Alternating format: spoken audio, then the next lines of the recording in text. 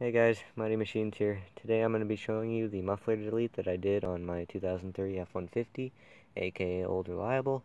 If you're just interested in how it sounds, you can skip to the time mark that I put on the screen. But for those who actually want to know how I did it, I will show you. So, let's see if I can get under here. All I did was got some 2.5 inch piping from O'Reilly's.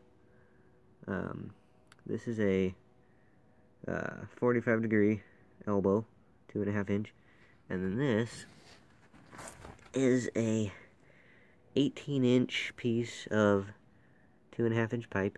Here's where the muffler was, and it went all the way down there. But you can see it right there. That's where I cut it.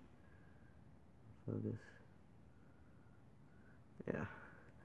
And then I just have 2 hose clamps. So yeah, that's about all I had to do. And there's no hangers, and then, oh yeah, this is a 2.5 inch inlet out to a 4 inch tip. And it's just hanging here. But it sounds pretty cool, not gonna lie. Ugh.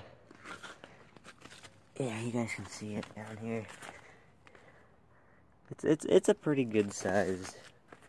It's a pretty good size tip, actually. Like, it definitely is not stock, and you can tell that. But since it was cheaper, I don't have all the exhaust back here anymore. I just dumped it right in front of the rear tire. I wanted it like that anyway. In total, this whole setup cost me around $50 with the tip, so not too bad. So, yeah.